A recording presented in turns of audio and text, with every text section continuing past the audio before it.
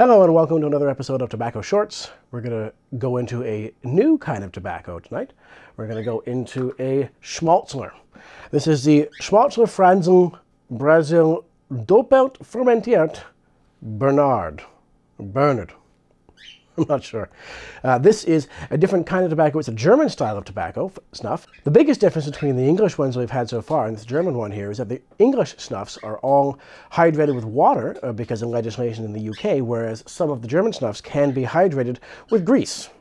And they can be used with a mineral oil or a grease, or even as far as a lard or a pig fat can be used to hydrate these things. This one, I believe, is just an oil one, and as per the notes on the website for it at mrsnuff.com, it has a rich aroma of plums, dried figs, and dates.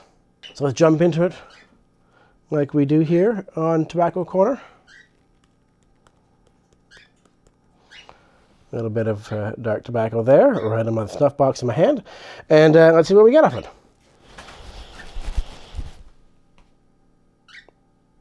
It is very figgy and datey. I'll give it that, yeah.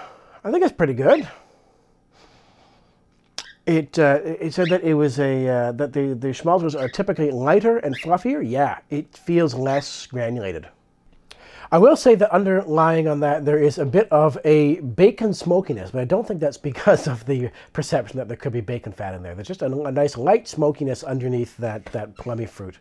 So that's quite a nice one. We're going to move on next week to another one of the German-style Schmalzers, so tune in for that. Thank you for joining me here on Tobacco Corner. I am James, a cigar and bar. Cheers.